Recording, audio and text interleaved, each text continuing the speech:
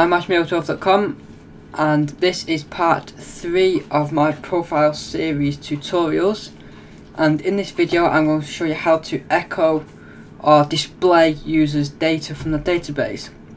But first, well, from this we got from last time, we clicked the logout button and such, just left it there. So we're just going to display some of the stuff what's in the database. But first what I'm going to do is add 2 more fields or rows to this, 2 or more probably. So let's go to structure, and if we just go to add 1 column, actually add 2 columns at the end. First one is going to be country. We're going to actually put a country into this. Varchar default will have as NA again.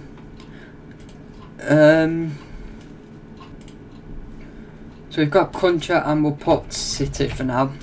So once again, varchar and NA as default.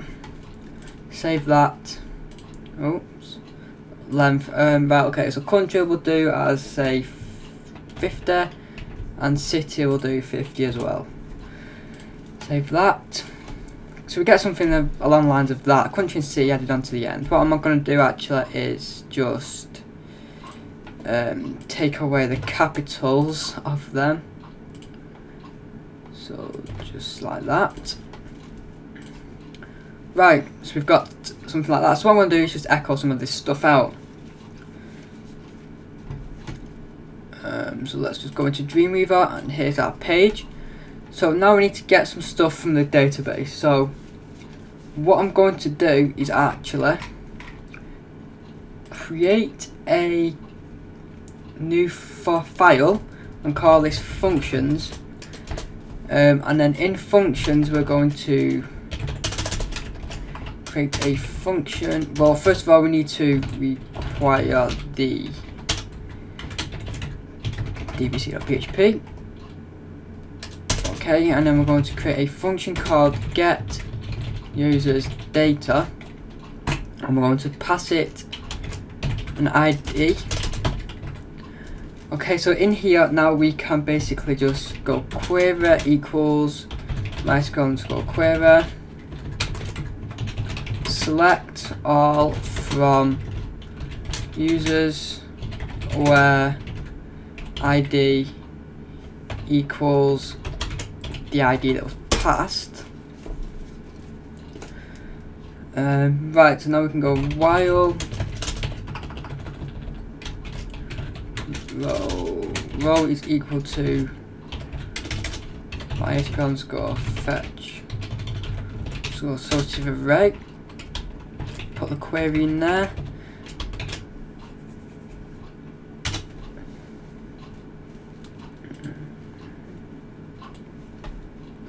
Alright, and now we can get these stuff from the database that we want. But first, before we do that, so underneath the query or above the query, wherever you want to do it, we're going to create an array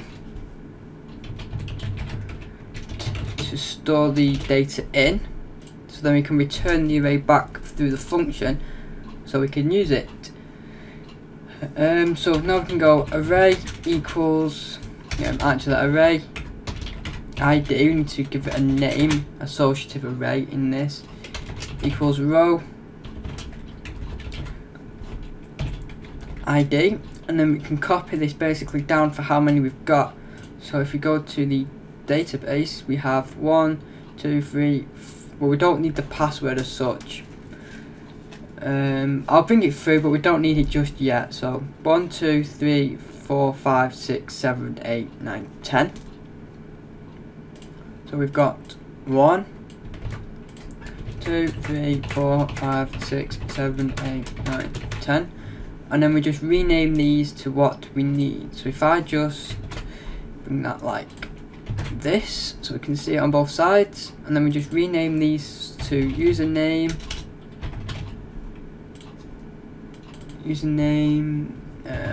password, first name, last name, what was it, profile, ext,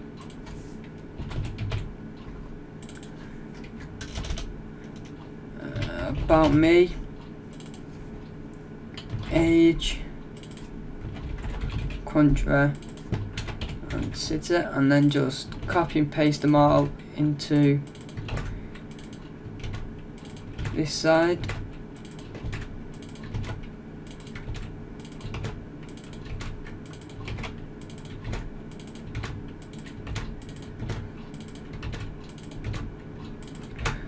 Okay, it's a bit bigger now, so we can go back to normal. Right, so now that we've got everything and put it into an array, what we need to do now is return this array. So you just simply go return array. Simple as that. Save this, and if we come up here and just go to require hang on a minute, yeah, require functions.php, we'll be able to use this function in here. So now we can say, so now we can put in here, so if is set, we can then say users data equals get users data, and it should ask us, did I spell that right? Get users data.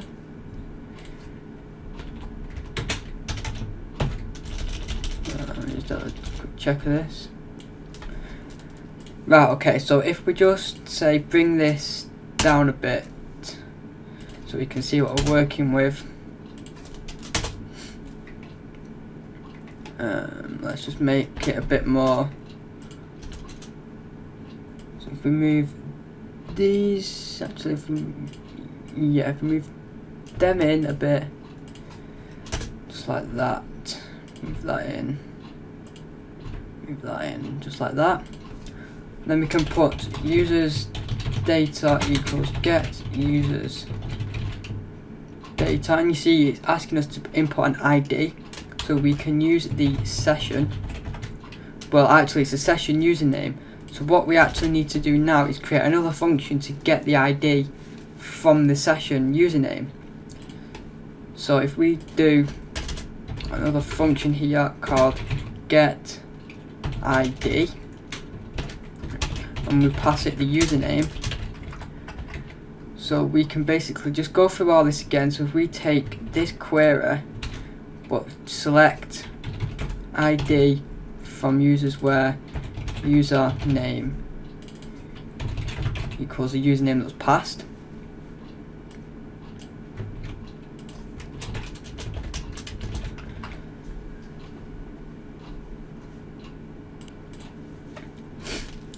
alright, so then we can basically just go to we can basically just return within this, because you should only return one. So return row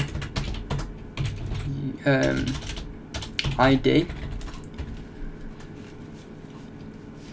Okay, we should be good with that. So now we can basically say, so say we've got this, and then we can put get ID in here, yeah, and then we just pass it to the session username. That's why it's easier to put the ID in a session and not the username, as it's more unique as well, an ID. So, but that should still work. And then we can basically just say, if we just test it out on this first name, if we just put some PHP tags here and then say echo users data first name, and refresh. Oops, and we get a lot of errors. Let me just see what I've done wrong here.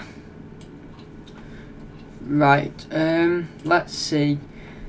This username might have to go in a string, as it's not an integer, so if we just concatenate that into a string instead.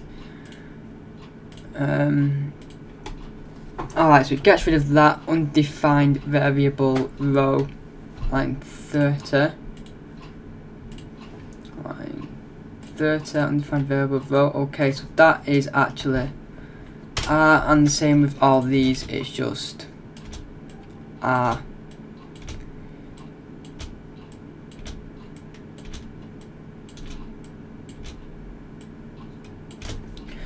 right, so we should hopefully be good.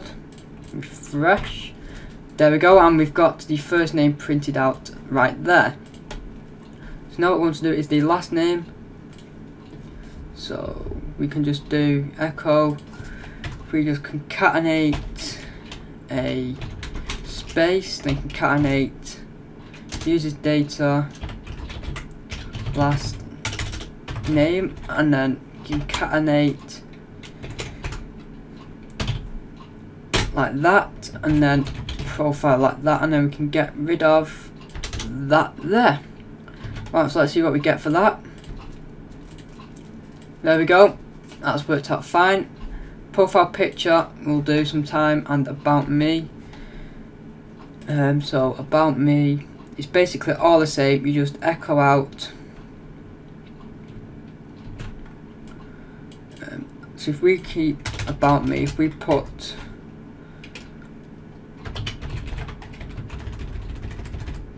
it in bold, and maybe underline this.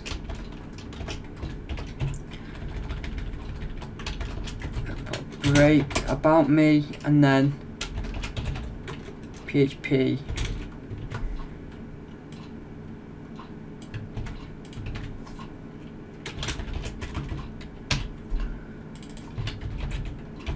okay, so hopefully we should get,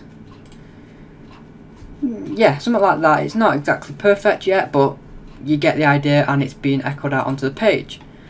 So age, etc. So if we do, let's have a quick check of the database, see what we've got.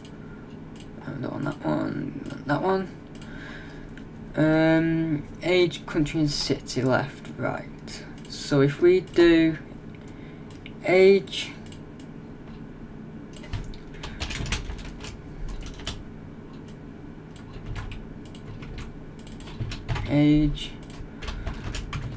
break like that. Take the last one off just for now.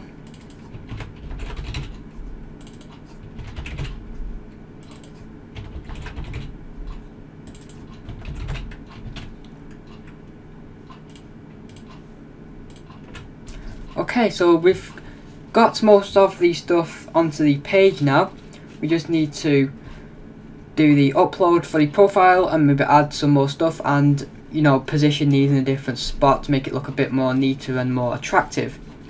So this was basically just a tutorial on how to get basic data to be shown on the page from the database. So thanks for watching, and I'll see you next time.